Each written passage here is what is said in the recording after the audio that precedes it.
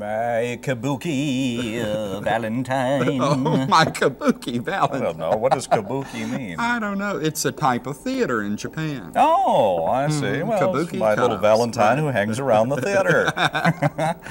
Oh, I'm Laban Johnson. I'm Larry Bly. This is Cookin Cheap in Japan today, or the Cook Oh, really? Sisters are. Yeah. Have we taken this set Oh, yeah, to we're Japan? turning Japanese. You Oh, haven't turning heard. Japanese. We're turning Japanese. That's We've done that wonderful. before. Yeah. Yeah. And we're here to enlighten your day or night, depending on when you're watching We've this. never enlightened anybody, Laban. And maybe Get off. entertainment. You know, Light- Lair, it occurred to me that, you know, while people are working in their kitchen, the two parts of your body that you neglect that you need to take care of, your hands and your feet. Oh, boy, there for a minute I was... Well, you know, we always try to pass these little helpful tips along. Now, if you've been on your feet all day baking gifts for people or whatever you're doing, or a very complicated recipe, and your dogs are barking, your feet just hurt so bad, the best thing to do is go and sit down and take off your shoes and your socks or your hose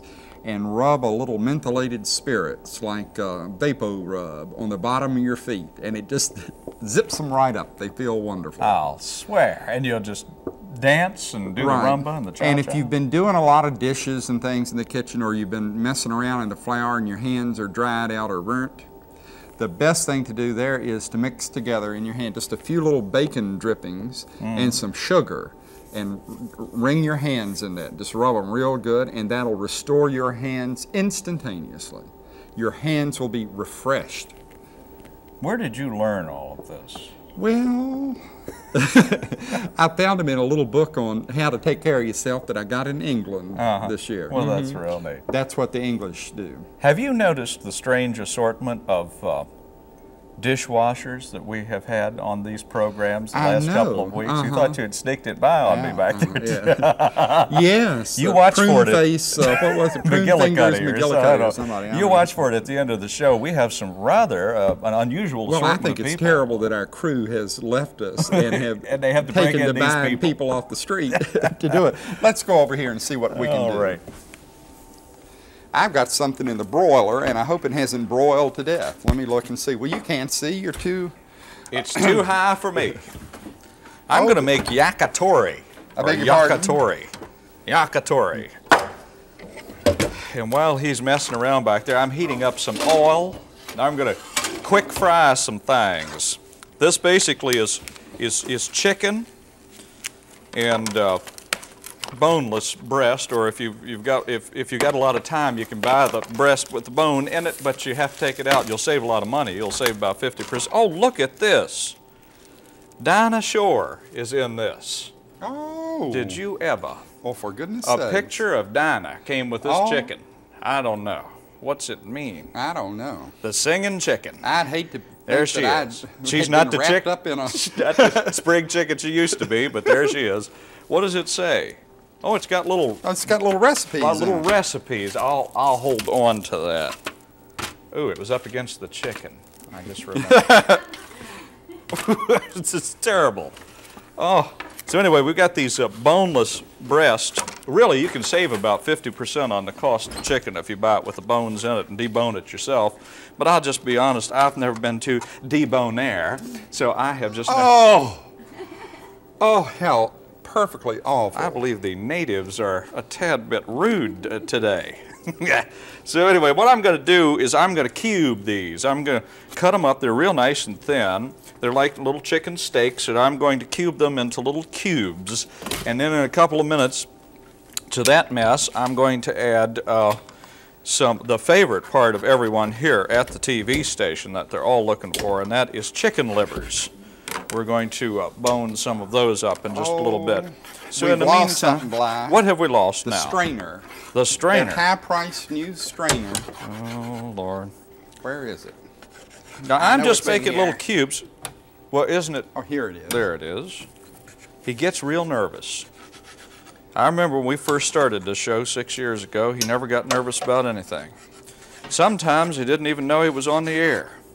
But now he just gets real nervous. Now, see, I'm just cubing those up into little cubes. Aren't they just doll, baby? It's just adorable. And that's what I'm going to do for a couple of minutes. So Laban, you may want to Okay, well tell I'll them what show you're everybody doing. what we're doing. I'm doing sukiyaki. And this dish can be done with beef. Oh, what's burning? Your wok has It gone can- up. It can be, this stuff can be done with beef, chicken, or seafood. I'm using shrimp today, so I've got some raw, And unpeeled speaking shrimp. of shrimp, I have a surprise for you, Mr. Johnson. I have the granddaddy shrimp of them all from the Boy Does This One Have a Gland Problem department. Ladies and gentlemen, comes a real, honest, have you ever in your life seen anything like that? That is one big shrimp. That is a shrimp. Good grief, look at that baby. And that is from Calcutta. They bring them in Indian here. shrimp. Kroger is the only place I know around here that has them. Well, Lord, have And they mercy. got them, and some lady was buying a whole bunch of them. She said she was going to feed her whole family on 4 of them. Well, let me put it over here on the fire while I'm talking about the other stuff, and we'll see how it does here.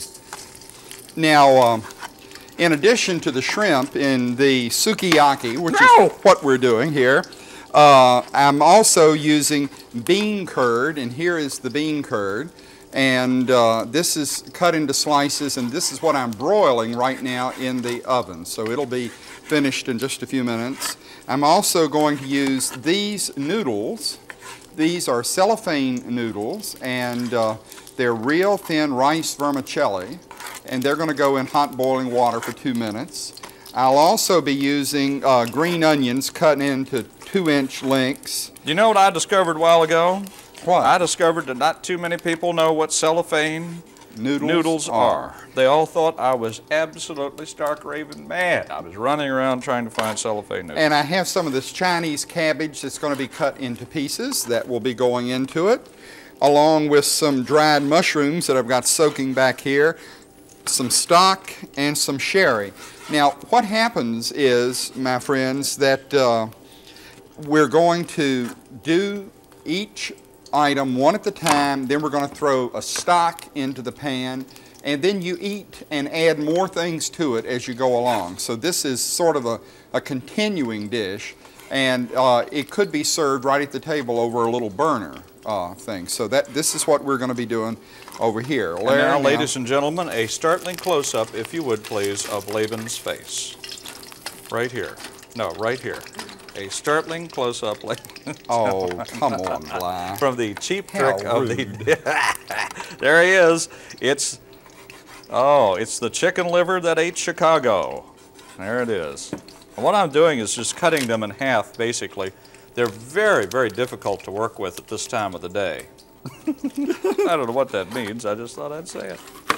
What I'm doing is trimming a little of the glob off the edges of it so that we have real nice pretty ones that are easy to handle. Isn't that lovely? It's just real pretty. A lot of people are right squeamish about putting their hands in this stuff, like that camera girl back there. Oh.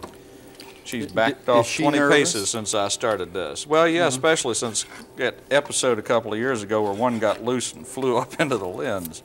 Oh, I forgot Remember about that? We have put everything into these cameras down through the years. It can be, no wonder they, well, never mind. Well. Okay. Now what we're doing is just halving these, basically. You're having them. It says that you're supposed to Having cube these, Miss Johnson. What? Yeah. And I'd like to know, how do you cube a chicken you liver? just- Would you please tell me that? I mean, this is the best I can do. They're just sort of oozing around here. Now, I've heated this oil up real hot. I'm probably going to burn these things. They've been going for too long. And what I'm going to do is put both of them in there right now. We're going to quick fry them for 3 to 4 minutes. Woo! They are. They're too hot. That stuff is fiery hot. Let me see how I'm going to pull it off just for a couple of minutes. Probably a good idea to salt and pepper them at this point if you want to. Doesn't say anything about it, but I'm going to do it anyway. And I have to wash my hands because this is just too much for me. Are you using the sugar and drippings For what? for your hands? No, I just don't have time. I'll put a little pepper on there. However, that did rub something on my feet before I went on the air. But I did forget to wash my hands. No, I'm only kidding. All right, now we'll put that on there. We just want to do these for about, oh good, that's just right. About 3 to 4 minutes. Just brown them a little bit, okay? You don't want them to be raw. That's another one of the reasons, by the way, that you can cube them, is so that they will fry a little bit more evenly, a little faster. Laban? Okay, now, Lair, I've got my big shrimp in here, and the heat got turned down. Ugh, you know how it is in the kitchen when everything goes wrong. Here's my tofu. Where is it? This is the tofu that has been broiled, and it's just like little pieces of toast. And this is soybean curd, and this will go into the dish in just a little while. And this big shrimp is cooking right along, and I'm going to take it out here because we've got to do the little one. Now I'm just going to throw in a handful of little shrimp. Be my little yakitori baby. Now, there we go. Oh, it's smelling so good. Now here goes these are just medium-sized shrimp, and as soon as you put them in, you begin to notice that they're turning colors already. And while they're in there, to just add a little flavor to it, we're going to add some sherry. You probably should use Japanese rice wine. I've got a couple of tablespoons full of sherry. And that'll help that do real well. And I'm going to throw in some soy sauce. This is about a 1/4 cup of soy sauce. The sauce, oh, the soy. Oh, thank you. I needed some more water. Yeah, I know. We did have to replenish We're our just supply. drying out Just real ever so bad. bit. It's just Where's the terrible. sugar? Where's the what? The sugar. I have it. Oh, good. I need just a little bit. There you go. I want just a tad of sugar in this. So we're going to put about a tablespoonful of sugar sprinkled on there. Oh, a tablespoon. Now, I'm going to have trouble down the road here because this water is taking so long to boil. That looks like little parameciums in there. Well, but it'll kill them. Once they get to boiling, those little things just dry up. Excuse me. Help yourself. Now my shrimp This are is so much turning fun. shrimp colored. I'd like to do this on television sometime. What? Now my shrimp color is turning shrimp colored. Yeah.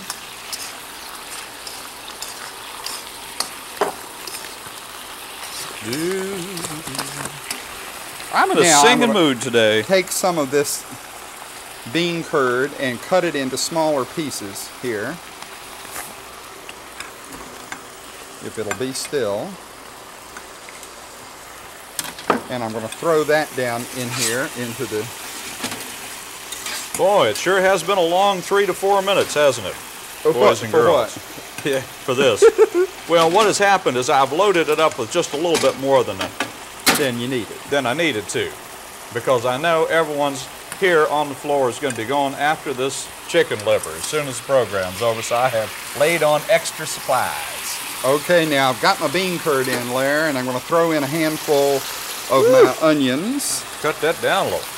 And let me get over here and work on this cabbage, tear off some of these outer leaves. One good thing about this kind of food is it smells good instantly, and it's so good for you. Now, with my Chinese cabbage, we're going to cut it like this at the end. And throw that in and fry it around.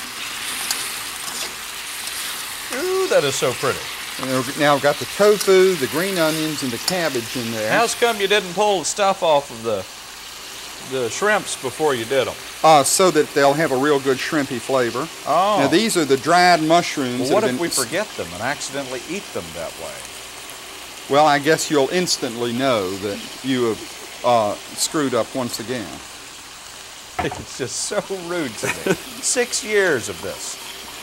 Now, these dried mushrooms, I'm going to cut them up into some smaller pieces and throw them in.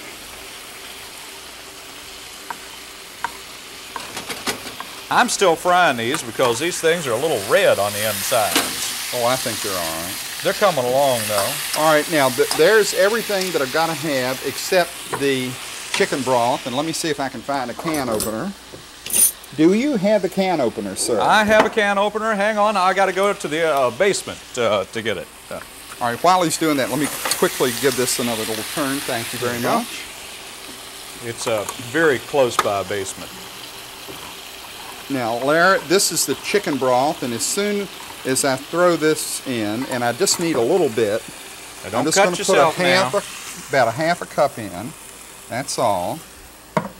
And this dish is ready. Oh my goodness, look. What? He has ruined our fine plastic. Plastique has become burned. Handle on it has been melted down the side of his wok. Now,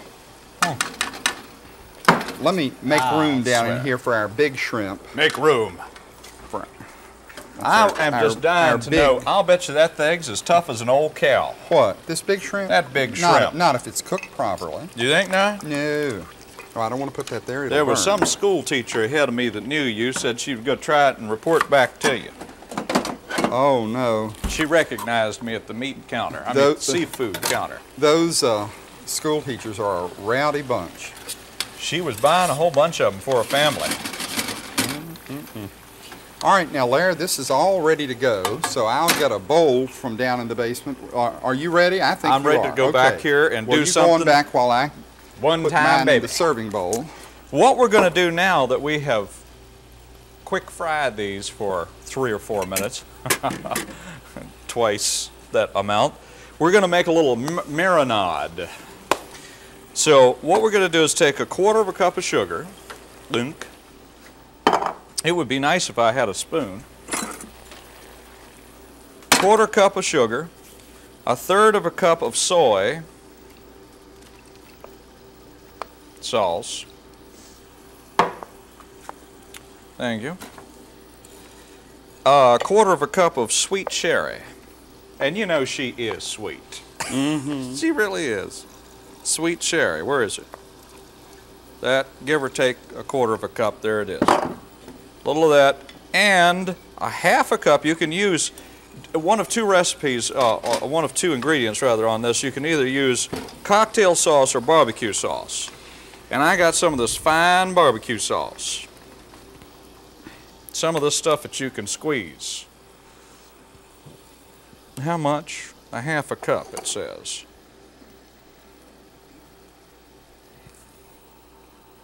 Well, wait a minute. Well, how embarrassing. They have put one of these false tops on it.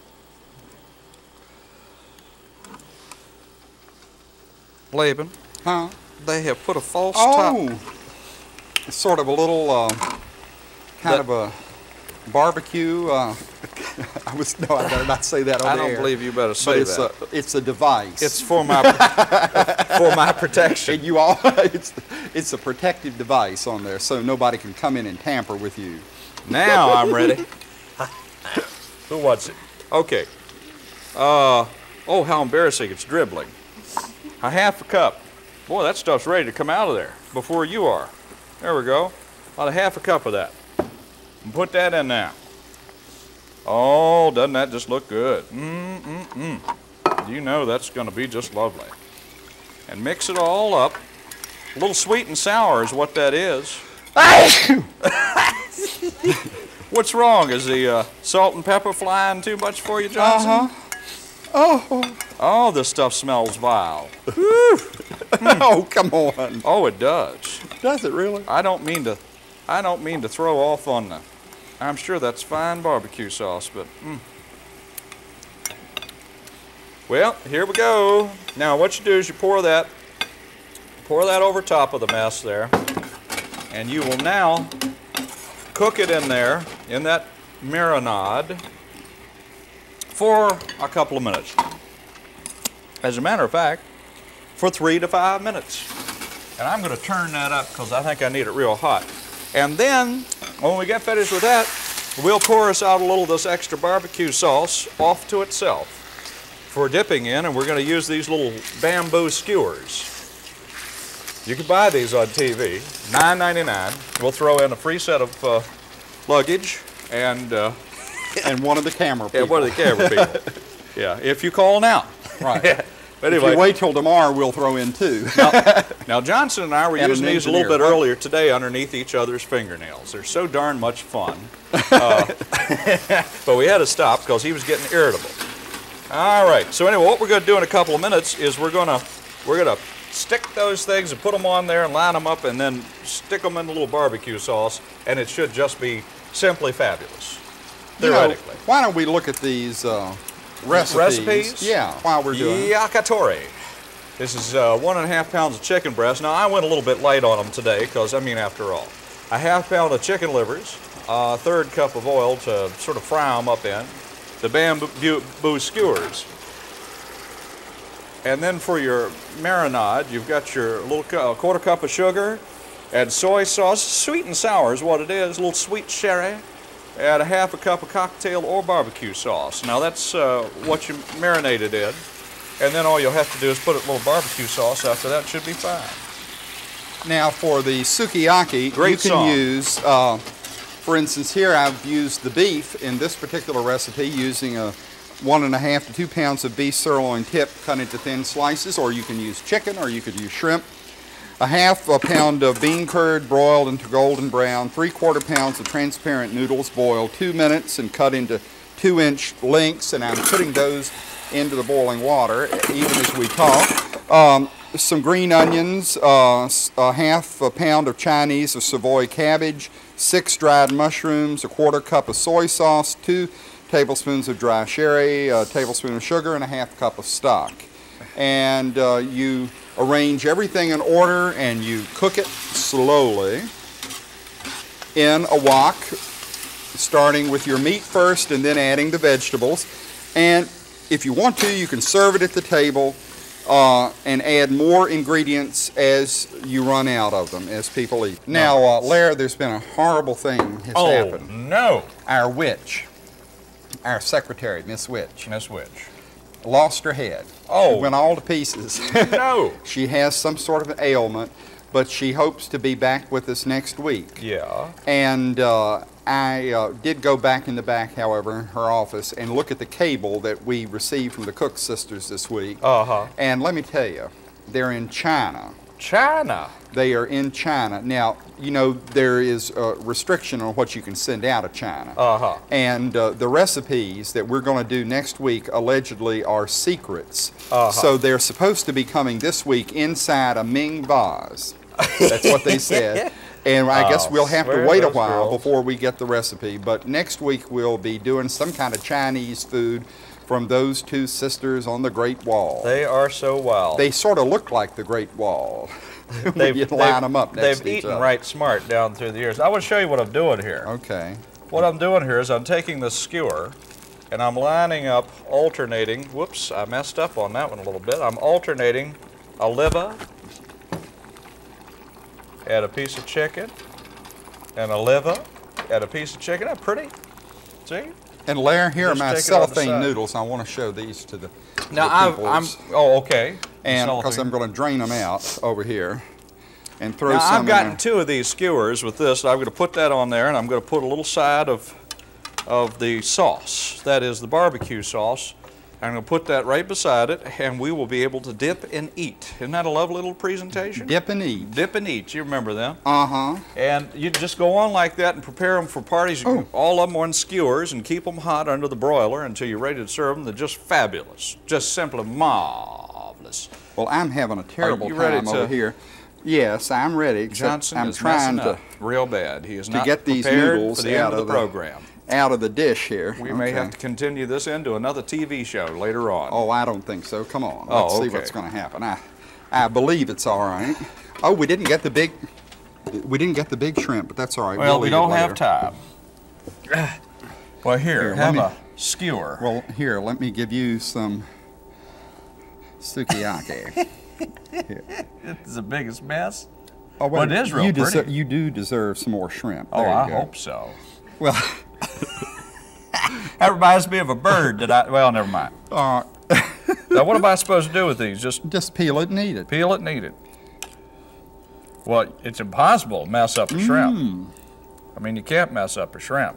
Oh, it's got a nice delicate flavor.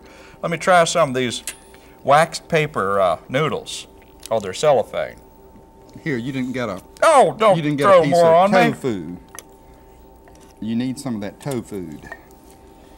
It is good, Is but it? it's just a mess. I'm going to go to my skewer.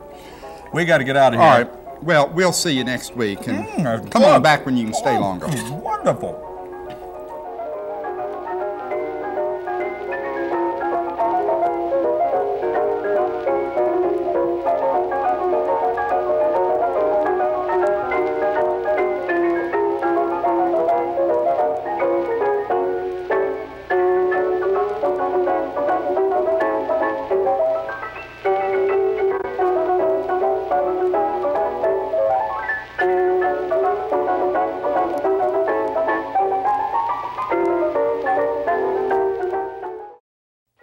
If you're a fan of Cookin Cheap and would like copies of the recipes, make a $60 pledge of support to Blue Ridge PBS, and we'll say thank you with the new Cookin Cheap cookbook. This hardcover 3-ring binder is chock full of over 930 recipes that were presented on the show by Laban and Larry. In addition, you'll also receive instructions on how to download a digital copy of the cookbook to use on your favorite device. Pledge for your cookbook now at blueridgepbs.org or by calling 866-624-8366. Thank you.